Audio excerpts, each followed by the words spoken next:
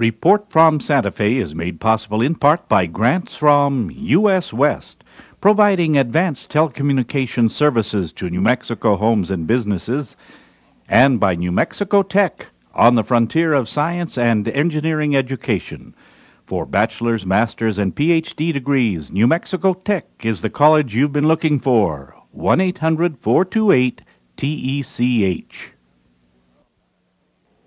Report from Santa Fe was honored to do one of the last television interviews granted by Clyde Tombaugh, Professor Emeritus at New Mexico State University, who in 1930 discovered the planet Pluto.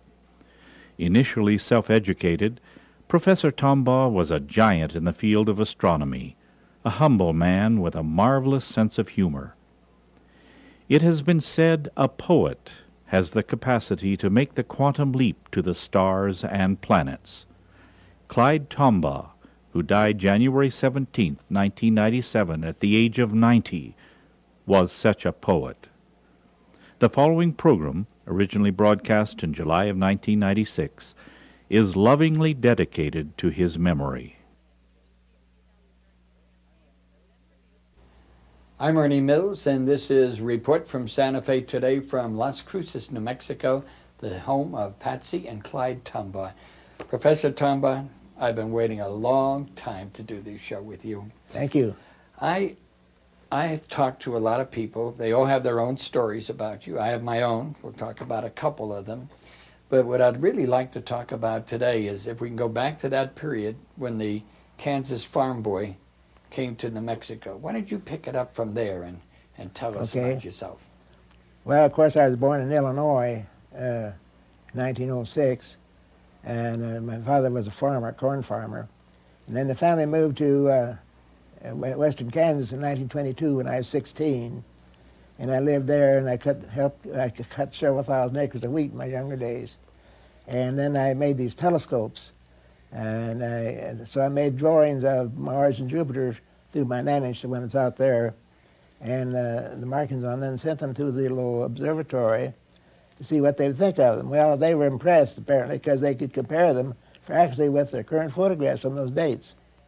So after a couple of letters, he asked some questions of me, and after a couple of letters, he invited me to come to Flagstaff on a 3-month trial to operate a new photographic telescope they were installing. Now, what year was that? Can you remember? That was 1928, the letters, and then I went there, and I went to the observatory in 1929, middle of January, 1929.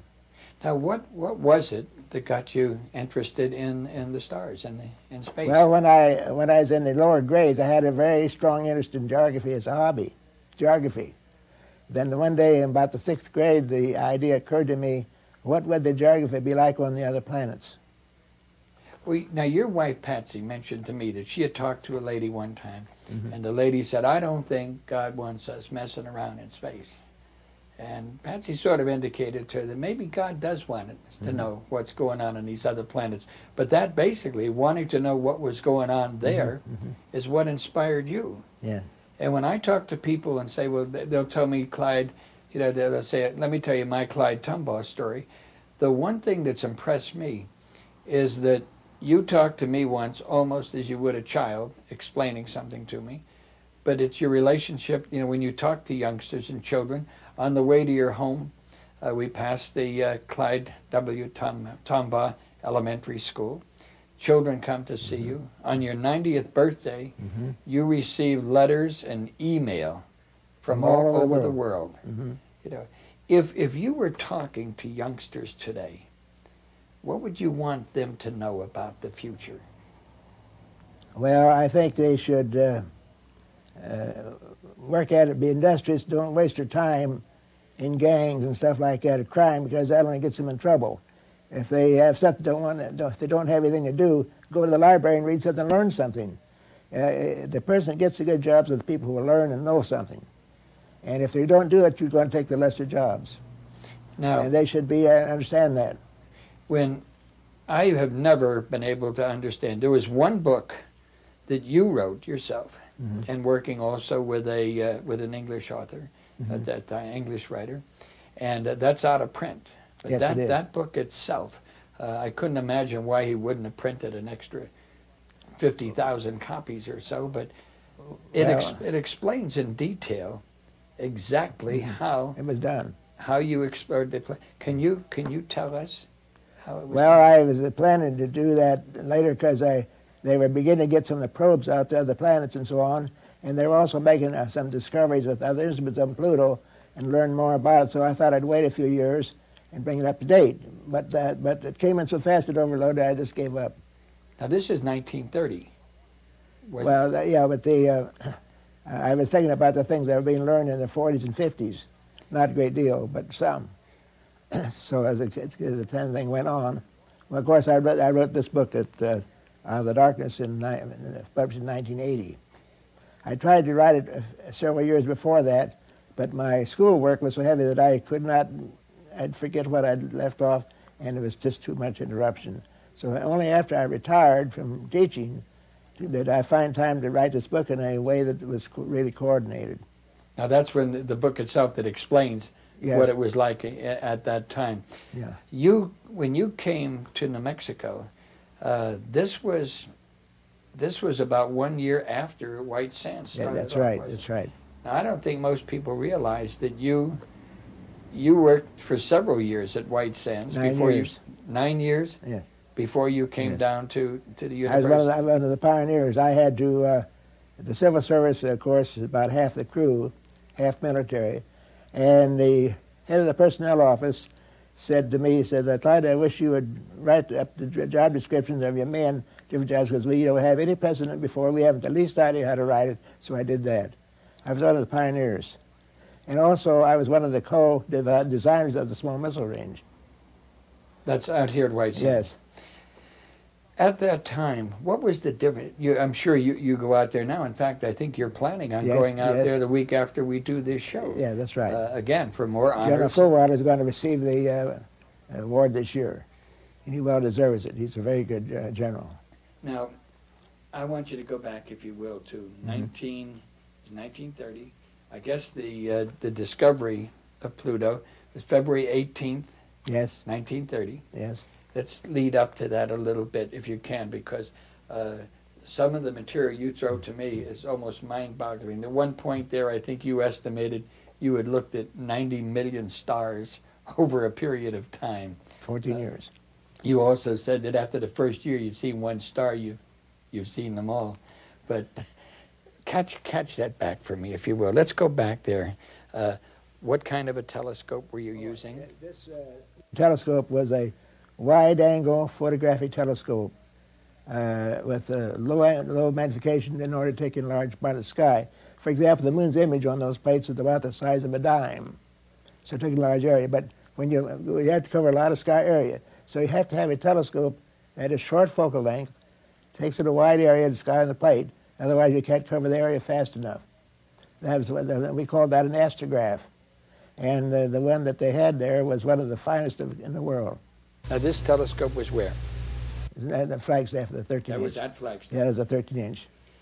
On the material you have in the book that is out of print now, and I'd love to, it's almost, someone's just got to pick that up and say we're going to bring it back to print, because you can see the distance and just how small it is that you had to work with to spot Pluto, to spot it at that time.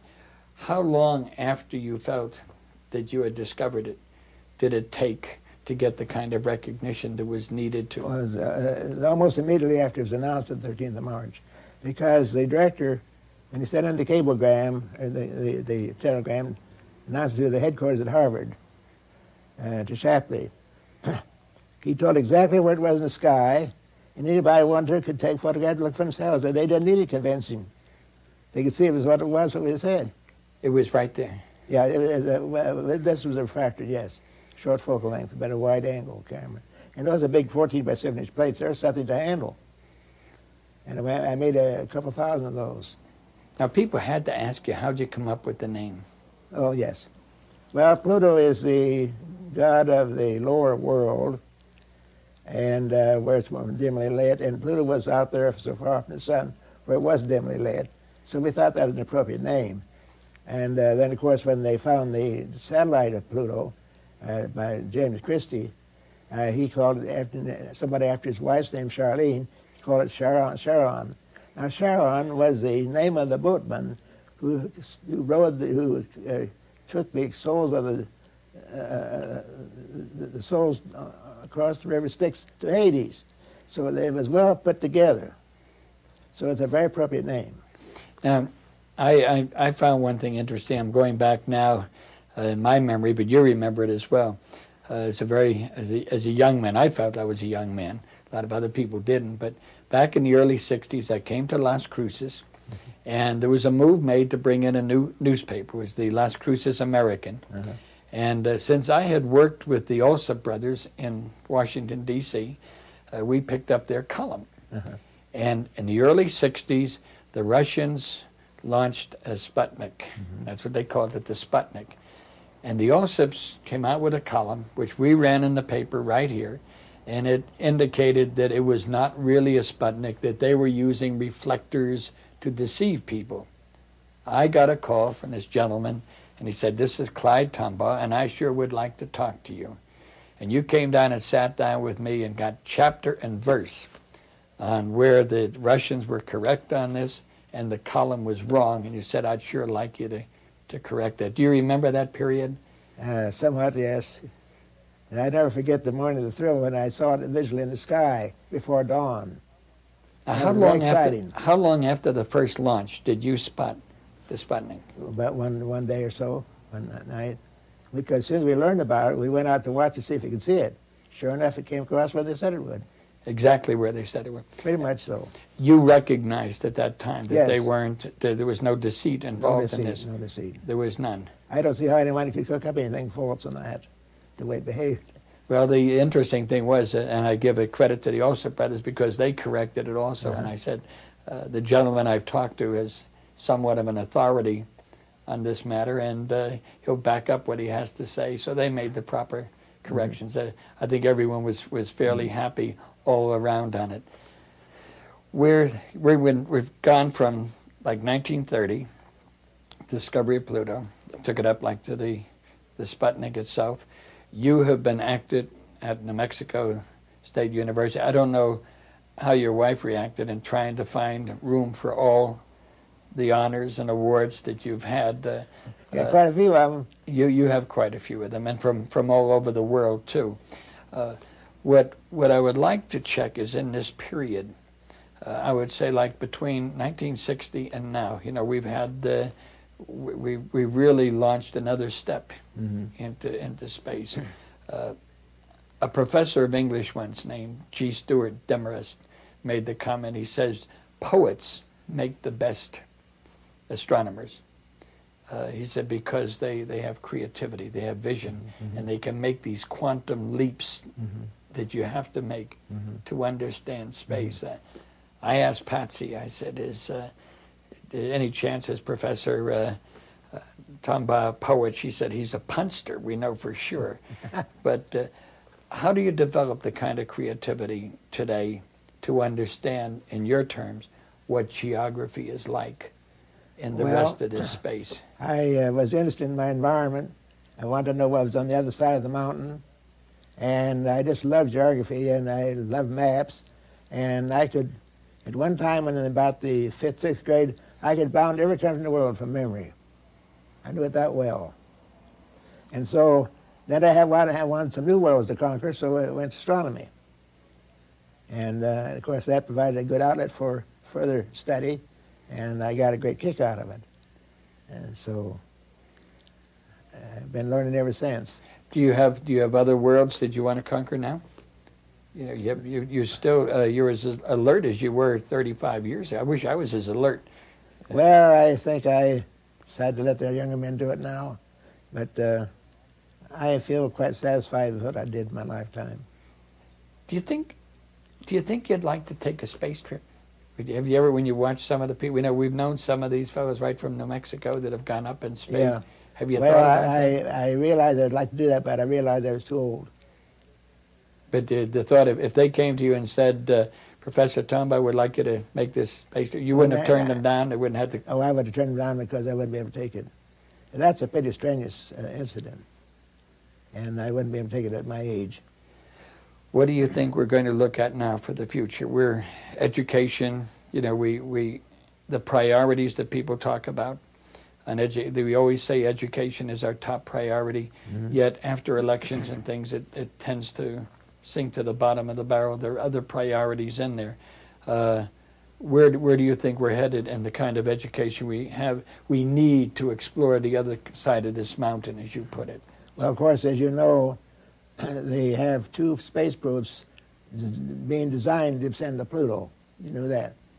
And I won't live to see the outcome of that because it'll take 10, 12 years to get there. But that'll give us more information about Pluto. There's also a strong endeavor being made to detect planets around other stars. If you've heard of that. From the gravitational pull on the visible member. This isn't seeing them directly, but it infers that it exists there because of the gravitational influence. That is going to be pushed now considerably. And also, perhaps the top of all is how the universe began, how did it end, cosmology. There are several hypotheses, and I don't think I'm satisfied with any of them. I don't think, and I don't know that if we did know what it was, I'm not sure we could understand it. It's just too big. For example, is the universe finite? Well, that's hard to imagine because the space curves itself, and what's outside of that? So you're at a loss. Is it infinite, goes on forever and forever? Well, that's hard to visualize too. So I am in an uncomfortable dilemma on what to think about it. I don't know. Are you? It's interesting to say that you're uncomfortable with what they're telling you is. The Big Bang I no longer believe, and for some time, because the distribution that you would expect from a Big Bang like that did not match the way I saw the galaxies distributed on my plates. It did not? No, did not. I couldn't reconcile with the way they were distributed on the plates with the central Big Bang. I've seen stories this very month that we're doing the show. You know, again, they're mentioning the Big Bang as such, as the creation of the world. If we lock ourselves into a theory like that too much, is that the reason we might not be able to, that our own minds are too restricted, that we cannot? Yeah, I think it does. I think it tends to do that. Now, I would say at the present time, probably about 2/3 of astronomers believe in the Big Bang. Well, I discarded it several years ago and realized it implied things that I could not reconcile with what I had seen. And so I think eventually the time will come when they will abandon the Big Bang idea. We simply do not know. Now, when I chuckled when we were getting directions to come to the house again, and I love to go. Patsy had said, well, you can't miss it. Here's the address, got good instruction, but there's a big telescope in the yard. When you say there's a telescope in the yard, that is a sizable telescope. Yes, you put that entire thing together yourself, didn't you? Yes. Grinding I ground the mirror and polished and put the parabolic figure on it. It's an F10 ratio, about 15 feet long, and bolted all the steel with bolts, hand-bolted, to form the frame. There's about a ton of steel in that. And it works beautifully, just superbly well. I can use powers on them with sharp images on good nights as high as 700 diameters. Do you ever wonder when, you know, we always think, I went to a father-daughter camp, and we were watching, you know, sort of the showers up there in the skies, and lying down and feeling every arthritic rock in my back. But I wondered about the poor people that live in some of the urban areas that probably never see stars. Yeah. You know, they never Probably don't. Now, I had another question, because am I wrong that when you first spotted Pluto, it was in the afternoon? Yes. Now, people ordinarily would say, how can you, it's not dark enough to see it. Well, you see, they have the idea that I discovered at night looking through a telescope. It is impossible to find a planet like Pluto that way, because you would have to watch each star for 2 hours before it had moved perceptibly to be visible. You can't do that for 100,000 stars. So it has to be photographic, you see, taken on 2 different dates. And then you have a third plate taken on a third date, because you will get several false planet suspects of one kind or another, and you think, man, here's something. So you have to have a third plate to see if the image is in the right place that fits the other. If it doesn't, throw it out. But in the case of Pluto, it was confirmed. And it Confirmed, but it was spotted at 4. I had it confirmed within about a half hour. Half an hour, and then in the afternoon. So they took one plate off, put the old one on, another one on, and there it was. Is exactly in the right place it's supposed to be. So that meant that all the other, it was for real. You know, we recently, I believe, on top of all your other honors, the Board of Regents at New Mexico State University issued a proclamation just on your behalf. It was a marvelous, marvelous recognition, but going back through all those years on your lectures to when you first came down from Kansas down here, did you establish the Department of Astronomy? I had a big hand in it, yes. At New Mexico State? Not entirely mine, but I played a big hand in it. And you had stayed, do you still maintain the emeritus? Yes, I still have the rank of emeritus professor. At the university. Yes. How have they developed over the years? Beautifully, they've expanded. They have a large graduate school of astronomy. We have now given out 24 PhD degrees over the years we've been in existence, and about a dozen master degrees. And all our candidates, nearly all of them, have gotten very good jobs elsewhere. And they were trained well, and they were in demand. And we have a fine faculty, and so we're doing very well. And now that Jack Burns is the head of the year, then we get the big telescope up at the mountains there, you know, at Apache Point. And that's a big telescope. So he has different people there who specialize in different areas of astronomy, and it makes a marvelous coverage of the whole thing. You can't know everything in astronomy because it's like medicine. You have to specialize. Can anyone who's interested in space really carry that interest forward today without the knowledge of astronomy as such, and space programs as such, without really having a good knowledge of astronomy? I think you need a good knowledge of astronomy. What about computerization now? You know, well, you use computers, of course, to get the stuff results and analyze, but you have to have a mental picture of what you're working with, and some sense of space and time. Otherwise, it's unintelligible to you. So you have to have that in order to have the imagination to see where you go next. That's the imagination we had talked about earlier, when the poet's imagination. Yes. Did you know in your mind, did you know at the time that you were first looking, were you looking for Pluto? Oh, yes. That was my job. It turns out that Percival Lowell had made a prediction that Pluto would be in the sky, and he changed the position drastically and finally put it in eastern Taurus, about where it would be Pluto. But now they had been trying early years to find it, but without any success. And they weren't doing too thorough a job of it either. So they had started early 1905. And of course, with the bigger telescope, it was a little easier, but it could have been found on 1915 plates. The Pluto was recorded on 2 of those plates taken in 1915, and they missed it. They couldn't. It was on the plate, but they didn't see it, or they missed it. They missed it. When you do the scanning plates, you have to have a very strong mental concentration. Otherwise, you can't let your mind wander. You've got to be conscious of seeing every star image to see if it shifts, and that's very demanding. And so, when I did the plates, the plates that I made that examined were taken. I took them in January of 1930. And the following month, I'd do the examining during the full moon period, because with that telescope, you cannot take plates from the moons of the sky because it would fog the plates. So you would have to take it, you say, during the full moon period? No, there's no moon in the sky at all. No moon in the sky at all. Even the crescent moon would fog the plates, just that light in the sky, because I was pushing it to the limit, you see, 1 hour exposure. You know, someone said to me, now, certainly this is not Patsy, you're persistent. What's the difference between being persistent? You got to be pretty stubborn to do that. Yes, persevering. Persevering. Very persevering. That's probably the word we'll stick with, persevering. Also, I was somewhat of a perfectionist. And that's what you need to refine the technique, the procedures, so as to be successful.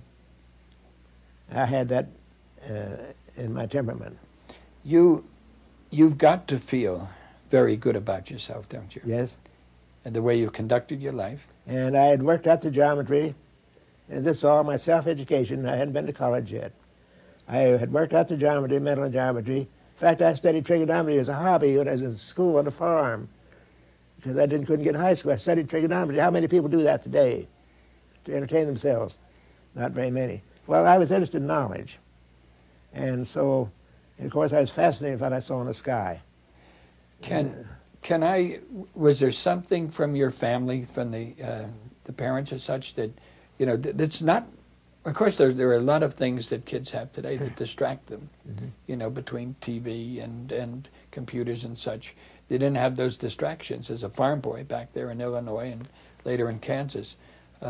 Can you attribute that thirst for knowledge to any particular person? Or? Yes, I had an uncle he lived near us in Illinois, and my Uncle Lee, and he had a small telescope, and he was kind of an amateur, and so he helped me, and of course the thing just appealed to me for some reason, and so I read everything I could get on the libraries, so on astronomy, to learn more about it, and so that's the way I started out. And all my astronomy I knew when I went to Lowell was what I taught myself.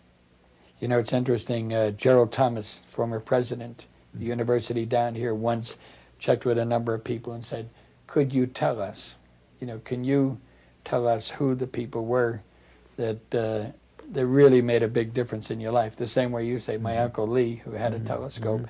There are children, young people all over this world who thank Clyde Tombaugh for their interest in it. I want to thank you for taking the time today to open your home to us. You're very, very, very welcome. With all your good friends in New Mexico. I'm Ernie Mills with the person we consider a golden treasure for New Mexico, Clyde W. Tombaugh. I want to thank his bride, Patsy, for letting us into their home on this report from Santa Fe.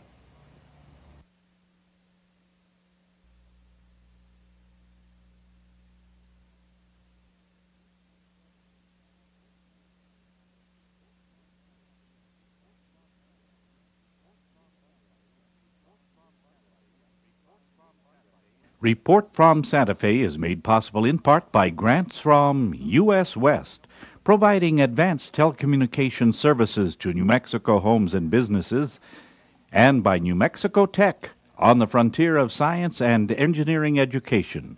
For bachelor's, master's, and Ph.D. degrees, New Mexico Tech is the college you've been looking for. 1-800-428-TECH.